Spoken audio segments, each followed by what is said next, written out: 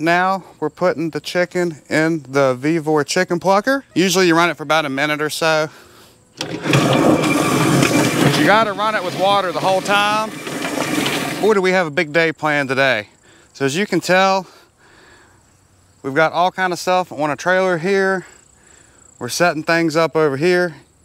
And we are gonna be butchering our Cornish Cross chickens today. I'll go over kind of our setup. We have done this for many years. We're not pros at it, but I can tell you this setup flows pretty good and works pretty well. So I put 2 T-posts in the ground and I have restraining cones, and we baler twine those up. I have like, I don't know technically what it is, like a large or extra large, and then one size down. These came in a kit, by the way. If I was doing it again, only get the bigger size. If we come over here, this is our scalding tank. We run that at 130 degrees. That's what Storey's Guide to Butchering Chickens book recommends. That's what I've always done. Works great. This is just a normal turkey fryer with water in it. All right. Then they come from the scalder. This was new last year. We've only used it on 8 chickens. This is a VEVOR chicken plucker. We always have plucked by hand. But this is awesome. This is the main thing that like we love now. So anyways, I'll put a link to that in the description. What happens is the feathers come out right here. Last year we used a normal 5-gallon bucket. This year, because you spray water in here while you're doing it, so it fills with water and feathers. This year, I already had a bucket with holes in it, so I found that bucket. I'm gonna use that so some of the water drains out. Then the chickens will come over here to this table. This was a table my dad built many years ago for, like, I think wallpaper, but it works great for butchering. This is where we'll be, like, you know, doing the actual butchering. And then over here is kind of like a hunting kit. I typically use this knife right here. We have the sharpeners. And then we're actually gonna weigh the chickens. I like doing that. We'll get a live weight and we'll get a dressed weight, but we just use like a food scale. And then you can zero it out with that on there and then put the chicken in there. And I'll come over here and I'll show you the chicken mobile. We have found that this is the easiest way to transport the chickens. We just back up to where we have them and we put them in the truck. We'll throw a tarp over them here while we're doing it to keep them shaded. These chickens are from Meyer Hatchery. They're about 8.5, 9 weeks old. Cornish Crosses. So I'm gonna show you basically the process that we use. I'm not gonna show like the dispatching of the chicken or anything. The first thing we do is weigh the chicken. So we've zeroed out the bowl here. We have a food scale. They usually actually stay pretty steady. You got it? Okay. She got the weight. We'll write that down on our sheet here. We also mark whether they're roosters or hens. That one weighed 9 pounds, 4.5 ounces. It's actually our biggest one yet. Okay, so this is one of the roosters. We've dispatched it, and now this is our scalding tank. We usually do, like I said, 130 degrees, 140 degrees for like 30 to 40 seconds. And then we'll pull it out of here and put that thing in the VEVOR chicken plucker. Now we're putting the chicken in the VEVOR chicken plucker, which is amazing. Usually you run it for about a minute or so. You gotta run it with water the whole time. Get it up.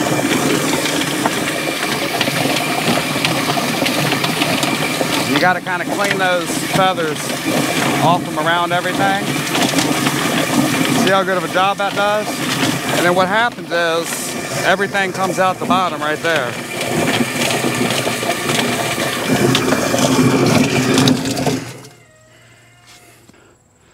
All right, so right out of the chicken plucker, that's what we've got. I mean, basically nothing on there. If you take a look at that, I mean, it is like, what, one right there.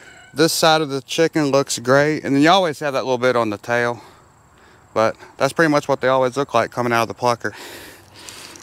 I start out by by kind of cracking that leg open and cut right here.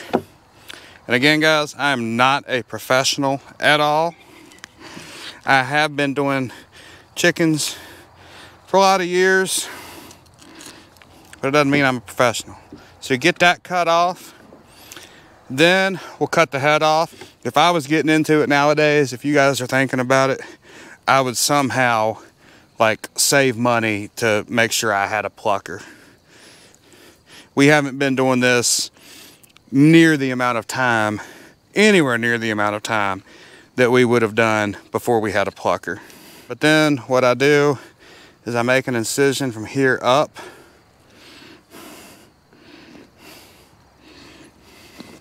Like that. And then you're going to want to pull the insides out. But you kind of need to like cut around the anus, which is connected. I have it here and right there it is. So you kind of want to like go down and do that. If you don't restrict your birds from feed for like 12 or 24 hours, then poop basically will go flying everywhere. So we have the anus out. Stick your hand up in there and basically just start grabbing. Pull your intestines out. It's nothing on that we're going to keep right there. But this next one here, I've got the liver and I've got the heart right there. The gallbladder right here needs to be cut off from the liver, and you want to really make sure you don't cut that open and get bile everywhere. Then you just reach up in there. The next thing I'm pulling out is the crop. See how that's coming here? And the windpipe or esophagus or whatever you want to call it is connected to that. We'll get rid of that. Had some lung come out there with it. The lung's real easy to miss. It's real spongy like. And that's it, guys. I'm done. I mean, with the plucker, it just makes it, it's a game changer. So here's the bird. Okay. Right here you go. There's one last step I do have to do. The tail has a gland here that you want to cut off. You can kind of see a protrusion there. You can do it at any stage of the process. But cut that off like that. And then we're basically done. Now what we'll do is we'll move these birds over and we'll weigh them now and get basically like a dressed weight on them. So this bird started out weighing 8 pounds, 0.2 ounces. And it dressed out at 5 pounds, 13.3 ounces. So here's the Excel file that I made from all of our weights. You have the different chickens here and whether they were hen or rooster. I did take out chicken number 10 because he was an outlier. He only weighed like 2 pounds. I think, I don't know if it was a different breed mixed in or whatever. But you basically have your live weight. And then I had to express everything in ounces. So this is just the ounces equivalent of this. And this is your dressed weight, same thing, dressed weight ounces here. And this is your yield. And basically, the main thing to take away from this chart is we yielded, so after we basically butchered the chicken and dressed it, we yielded 73.5% of the live weight. The other thing to take away is our chickens had an average live weight of 7.71 pounds and an average dressed weight of 5.67. So these chickens were, I think, 8.5 weeks old. So that just kind of gives you an idea of what to look for when you do your chicken. Before we put them in the cooler, we rinse them off real good. And then what you're going to want to do, guys, is you're going to want to put these in a cooler on ice, or doesn't really matter what you do. If you're just doing a couple, you can put them in the fridge. But you're going to want to age them for a couple days. The reason why you do that is so the rigor mortis doesn't lock into the meat and make it tougher. After a couple days, the muscles will release tension and your meat will be a lot more tender.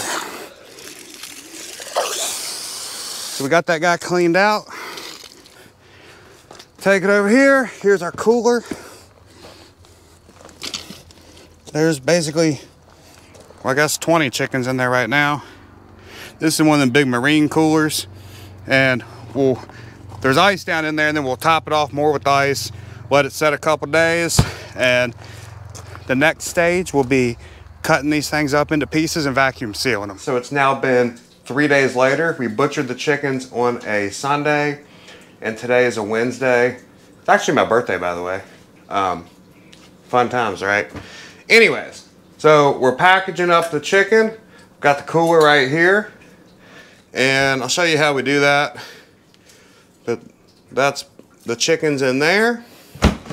We've already started. I think we've done, I don't know, 7 chickens or something. But we use cookie sheets and just kind of separate everything. So these are the quarters, the thighs and the legs. Over here's the breasts. They're kind of double stacked. That's the wings. My wife is working on one now, and I figured I'd kind of film it. But she's got the wings cut off of the chicken. Right now she's taking a leg quarter off. This goes by pretty fast. I don't know, maybe about 5 minutes a bird once you get the hang of it there.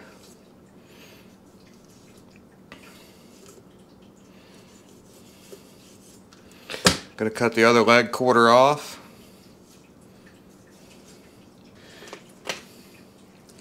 You break that bone there, then you can get your knife in between that joint. The quarter comes right off.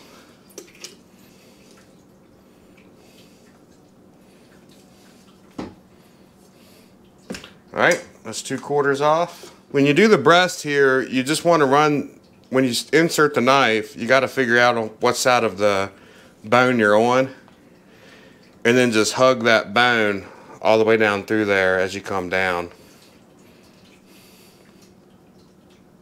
These chickens, I feel like the breasts are a lot bigger than what you can buy generally. Maybe unless you go to specialty type grocery stores and pay tons of money, but I mean, they're 8-week-old Cornish Crosses, but they're big old breasts on those things. She's just going to find the other side of that bone there.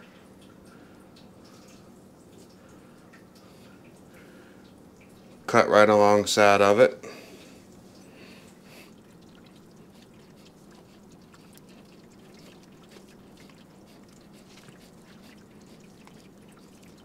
Peel it back just like that. Right there's your other breast. Basically have your carcass done.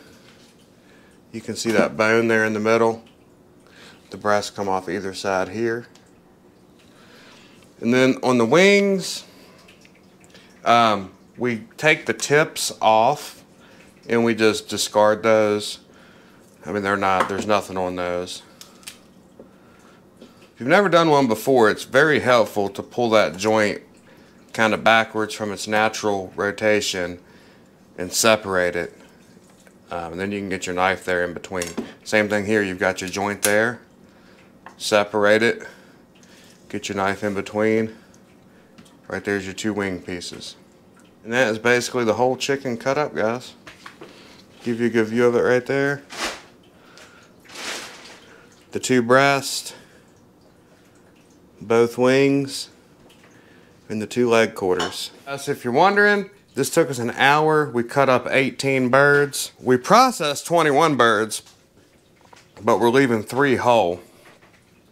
And these are the whole birds right there. We had one that was like, I don't even know. I don't know if it was a different variety or what, but it was super small. But that'll be like a Cornish game hen. So we're starting out vacuum sealing the couple whole birds that we did, which really isn't much. I think we only have 2 or 3. We buy the vacuum sealer bags, number 1, off-brand, and number 2,